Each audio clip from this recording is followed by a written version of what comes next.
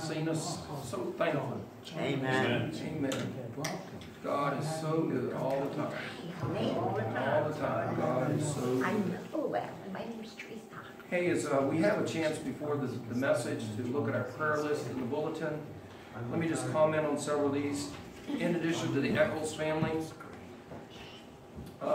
we need to pray for Judd Gray's family. He had been on our prayer list for some time. He passed away. He was a friend of Chuck's. Also the Smiley family, the Sircone family, the Smiley family, the Sircone family. And then I received a text message from April Wells during Sunday school that the fatal accident over in Brilliant last night was a friend of hers, the Maston family. People tell me that it was a terrible accident. Traffic was shut down, and so our hearts go out to the Maston family. Commenting on some of the prayer requests that are in there, in the first column, 5 names down, continue to pray for Mary. She's doing well. Right under her name, Susie Pardee is really tired with this singer that she has. Just continue to lift Susie up in prayer. The Lord would heal her. Jamie Huggins is getting treatment on cancer. This is, I think, the 4th time she's down in Texas. The middle column, thank the Lord, my mom is doing well. The ammonia level went up this past week, but mom continues to function well. We just thank the Lord for what he's done. Bucky Wind, he still has not heard from the MRI, so he can't walk, but we did have a meeting over there at his house on Friday. He looks good. It's just that his legs give out. Eleanor LaRue, she'll start her treatments again in February, but we praise the Lord that they're giving her a break here during the holiday season, the Christmas season. The middle name in the middle column, Jennifer Schoolcraft, had a pretty good week. She had migraines one day. In the 3rd column, the second name, Misty Doty, my sister also suffers from migraines, and I pray the Lord will take those away from these ladies. Wayne Kemp, the first name in the last column, pray that his heart gets stronger. I saw him this past week, and that heart just seems to be getting weaker. Darlene is not here this morning because she was under the weather. And halfway down the last column, John Pavlik, pray that he's able to swallow when they do the swallow test in about 2 to 3 weeks. And then Iris Farrell, I talked with Iris, but she hadn't received the report back on her PET scan.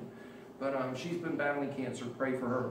Mildred Mitchell, we need to add her name. She was over at Trinity West. She has a wound vac on her back where she had surgery. Alicia Vincent was supposed to do back surgery tomorrow, I think. So keep her in prayer. Dawn Kennedy. I think they changed that to the 9th. To the 9th? I'm not sure. I thought that. Yeah. They changed Alicia's surgery from the 25th to the 9th of December.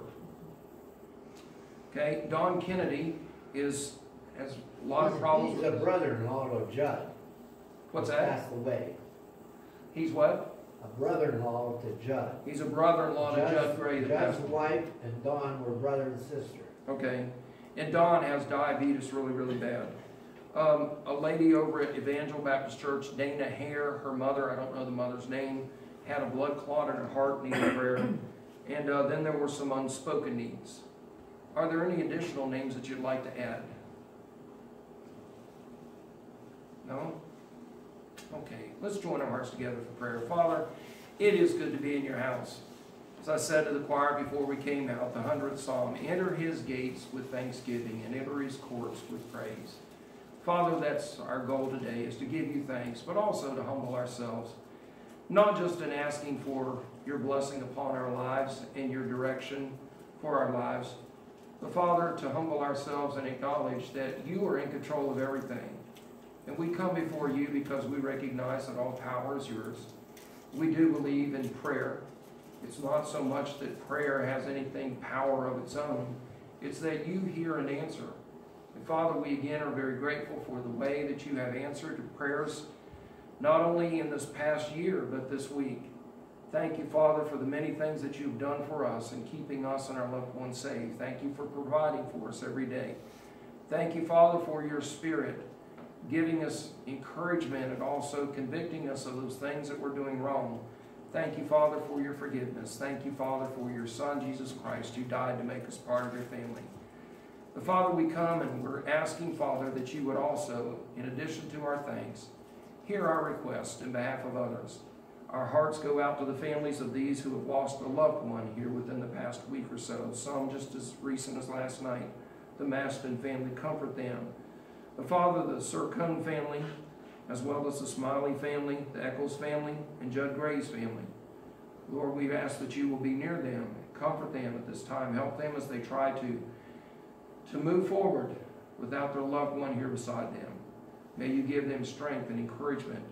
And may you, Father, help the family members, if they don't know already, to know that your Son came not only to die for us, but when he left earth, he said he was going to prepare a place for us.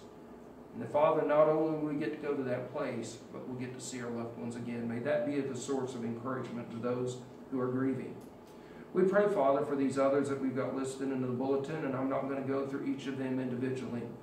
But Father, we're lifting these people to you today and asking that your blessing will be upon them. Please meet that need, whatever it is. Whether, Father, it's a need for healing, whether it's a need for your peace, whether it's a need for a difficult situation that they're struggling with, you know what every situation is. And we're asking, Father, you to help out. Thank you again for what you do. We even pray, Father, for the unspoken needs, things that people maybe don't spell out exactly what the need is, but ask you, Lord, to meet those unspoken needs as well. We thank you for being our God.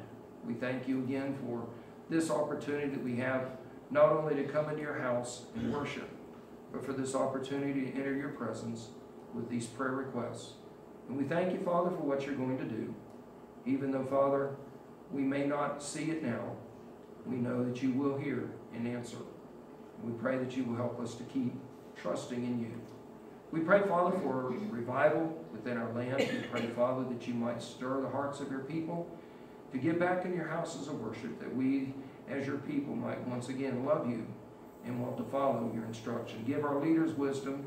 Help our leaders to know your will. And pray, Father, that you might especially protect the President and Vice President. We pray, too, Father, that you will be with our military and law enforcement personnel. Bless them and their families and keep them safe. And Father, I do ask that you'll give me the words that I need to say today in this message. Pray, Father, that you might be honored. Please use this time for your glory and hear these requests of ours. In Jesus' name I pray. Amen.